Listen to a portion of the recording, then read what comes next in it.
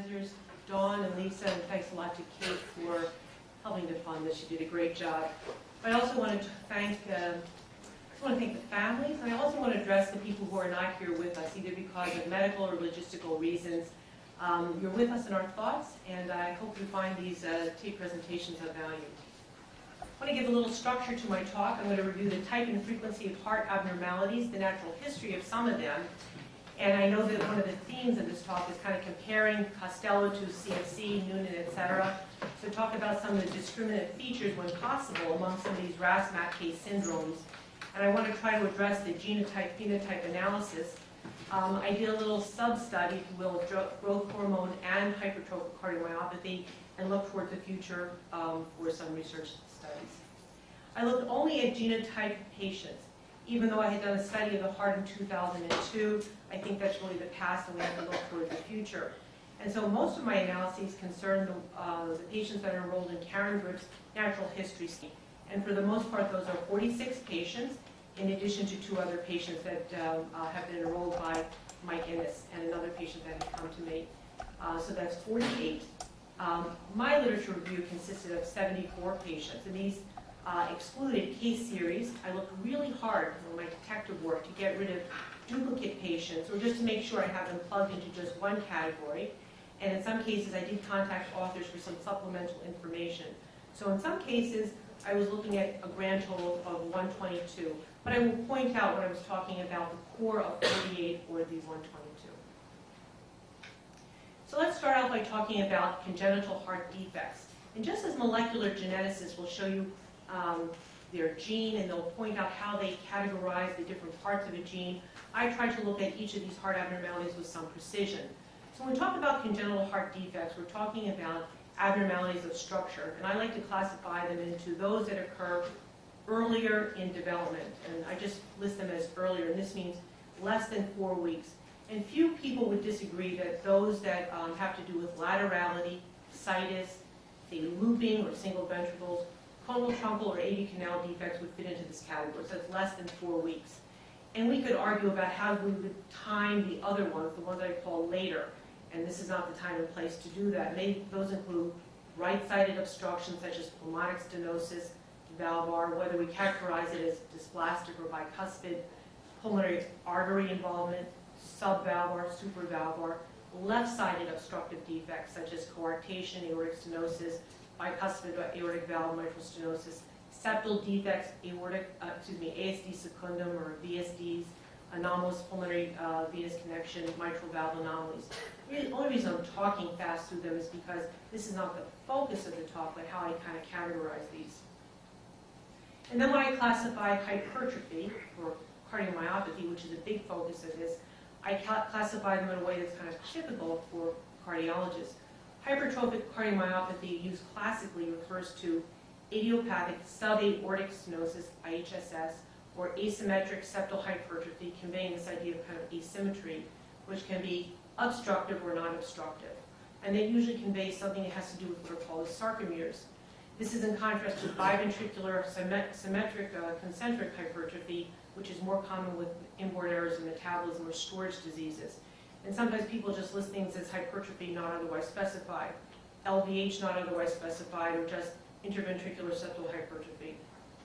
Arrhythmia or disorders of conduction can be divided into things that go fast, tachyarrhythmias specifically above or below the AV node. So atrial tachycardias, most commonly SVTs, paroxysmal atrial tachycardias can be used synonymously. Ectopic atrial tachycardias refer to one focus other than the sinus node firing. And highlighted in pink is something very special. Chaotic atrial rhythm, multifocal atrial tachycardia, used synonymously. And these above the sinus AV node, are different from those below. The ventricular tachycardias, atrial fibrillation or atrial flutter are different mechanisms. Ectopy means premature ventricular beats, premature atrial beats. Heart block, a different entity, and things that you see just on Holter that aren't really causing clinical symptoms are something different. Axis deviation, something that's very common in Noonan syndrome, is really a different entity.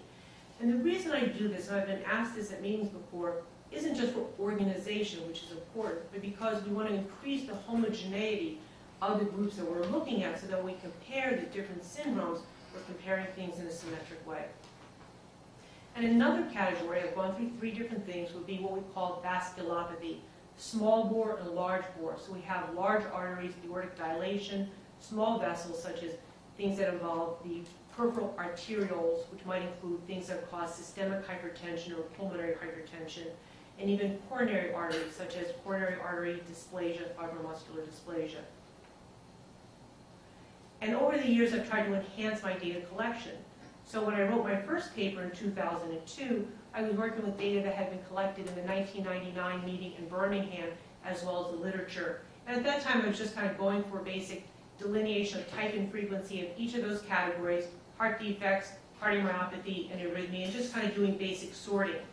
And then at the November 2006 CFC Noonan syndrome meeting, where many of you were present when I presented some of this data, going for better level of definition of the heart defects, better definition of the cardiomyopathy, discriminant value of each of these different things.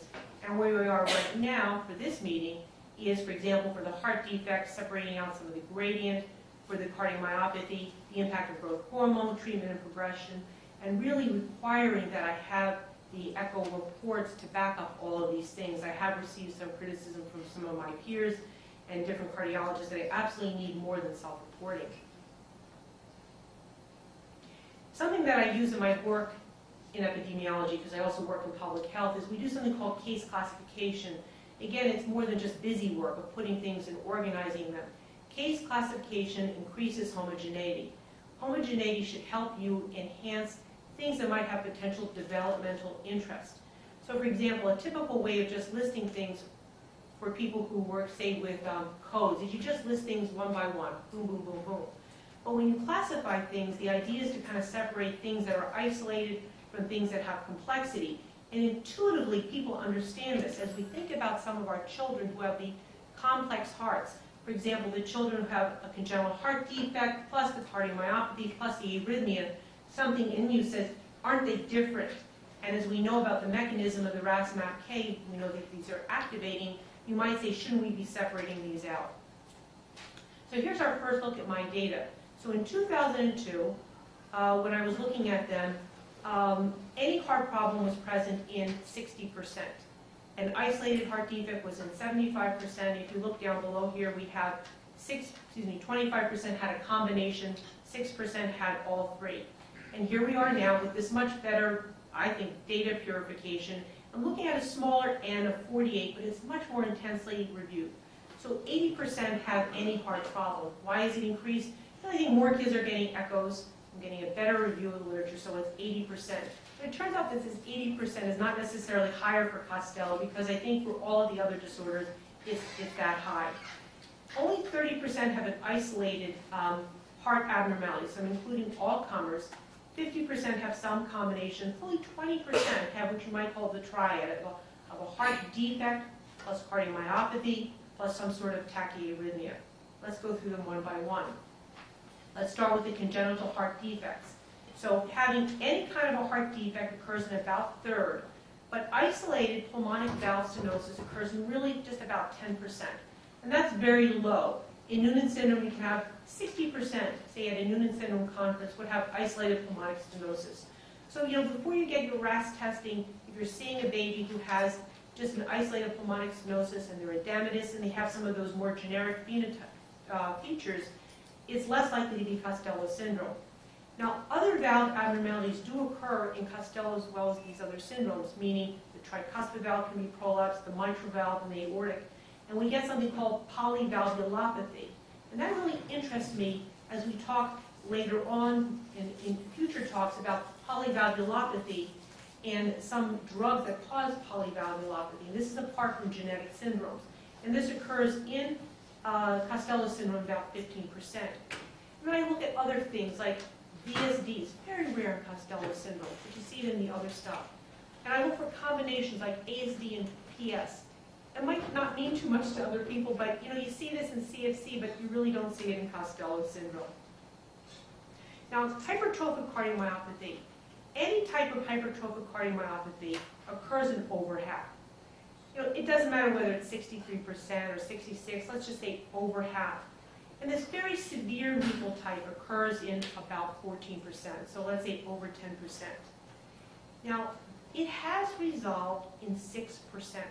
I would not have believed it until I could collect the echoes to see that. I'm really intrigued by this.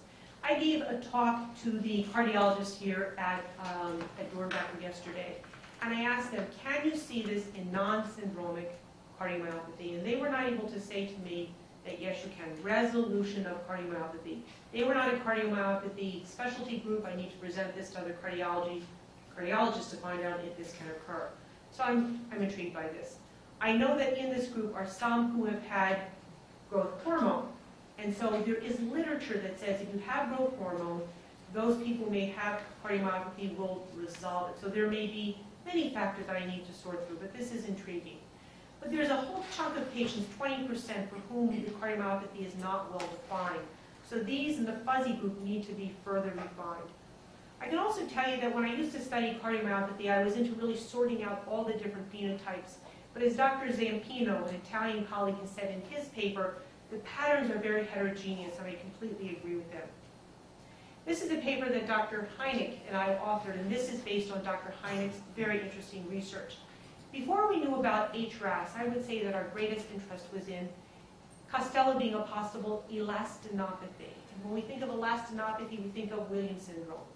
Costello is not an elastin deficiency, but Dr. Hynek, who can probably describe this better than I in his research, we were thinking about it as possibly being a relative deficiency of elastin and a storage of chondroitin sulfate-containing moieties.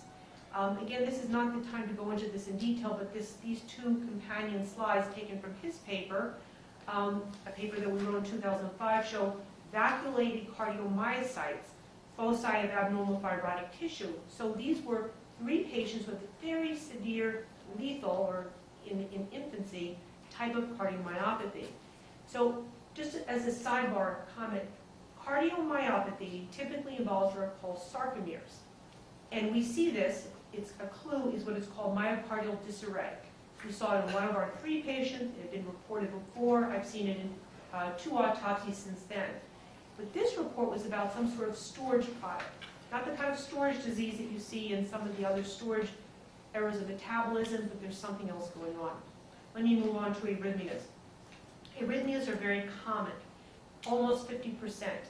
Good old-fashioned SVT, something called ectopic atrial tachycardia, meaning it's not the normal sinus node, but something else in the atrium is firing in about 1/3. And highlighted in pink is something I want you to know about. We reported this in 2002, and I reinforce it now. Chaotic atrial rhythm, multifocal atrial tachycardia, and the great big series is at least 8%. But now look at our series in the natural history study of 48. 8 out of 48 is 17. That's remarkable. This is rare, and this is very high. General ectopy, just based on Holter, is seen at about 57%. But this is really what I think is very important. I would love to find a series of patients just with this to see how many have chaotic atrial, how many have Costello syndrome, but I've not been able to kind of look at that data. So I ask people to keep this in mind. I'm certainly asking cardiologists to know about this association. And fetal tachycardias, tachycardias have fetal onset in about 17%. So we're trying to encourage our colleagues in obstetrics and maternal fetal medicine to know about this too. Another little bit of information about chaotic atrial rhythm, also known as multifocal atrial tachycardia.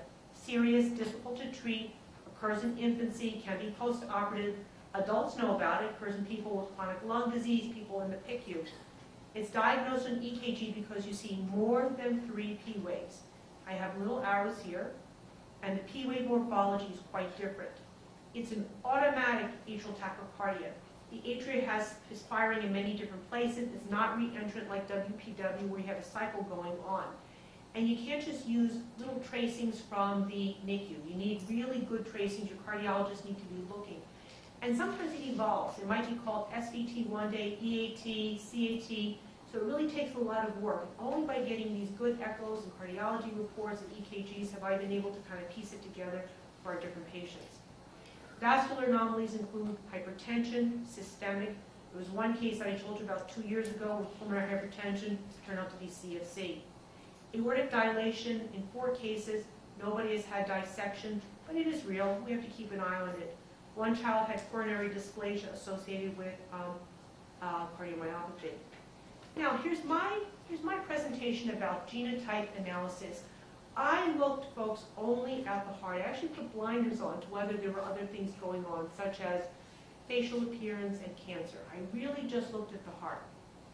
I had a bias going into this. I felt that because of what I consider a really striking skew, that 82% had this common G12S mutation. I felt that statistically, I could not see how I could really come to any conclusion. 82% have this, 7% have the G12A, and then the distribution was 3, 2, 1, 2, 1 each for these others. I could not imagine how I was going to find anything meaningful with such a distribution. I didn't even list the things that I looked at because I looked at every permutation. I looked at severity of the individual things. I looked at isolated versus complex. I looked at each of the individual ones that have been discussed, G12V. I compared, somebody asked me about G112A. I looked at each of these to see whether there was a difference, and I couldn't find anything. I know much has been said by other speakers about G112V. Both of these have had the severe phenotypes, but it occurs in all of the others, so I really could see nothing meaningful to say. So at least from the heart point of view, I see no genotype-phenotype analysis. No genotype-phenotype correlation. I'll end it like that. Let me talk a little bit about growth hormone and its use in patients with Costello and whether there might be anything to say about the change for the development of cardiomyopathy. And it all begins with the report by Kerr et al. In 2003, when she reported 2 patients, one of whom was said to have had a progression of cardiomyopathy with the institution of growth hormone. At the same time, there was embryonal rhabdomyosarcoma. And I'll just leave it at that. The literature has not, to me, been too helpful. There are 1, 2, 3, 4 papers in which there are these patients who had this type of cardiomyopathy and this growth hormone use. These patients had growth hormone cardiomyopathy, but in pink is the same patient. So it's not too helpful. And so I decided not to really, really speak about this and just really to move on. And what I did is I used only those patients in our natural history study. Again, we're talking about 48 patients. And for each patient, I created an individual timeline. I do work in risk factor exposure, so I pretended that I was dealing with an exposure. And each patient is given a timeline based on their age, okay, and their heart. The exposure was growth hormone, and that's indicated in pink. And the phenotype that I was measuring was their cardiomyopathy. So let's look at this particular patient here. And this is the heart, and this is the cardiomyopathy. And each of these represent kind of ongoing data that needs to be clarified. I'm just using this as an example. So at age 6 months, it was said to be mild. I report here that cardiomyopathy was stable. At age 9, it was said to be cardiomyopathy increasing, subaortic membrane. I report here that growth hormone was started, growth hormone was begun here, had been DC'd. These are just shorthand. I'm just trying to give you a visual for what I was doing. Rhabdo occurred at age 3 years. Treatment with rubamycin, the tumor occurred. Again, this is just to give you a visual of what I did patient by patient. Here's another patient here who had LVH at age 4 months. It was concentric. Growth hormone was begun here at age 2. There was a slight increase. A pituitary adenoma occurred at this year. Growth hormone was continued. And for each of these things, I can't tell you how important it is that although I respect parent self-reporting, I absolutely must get confirmation and endpoints with echoes and cardiology data.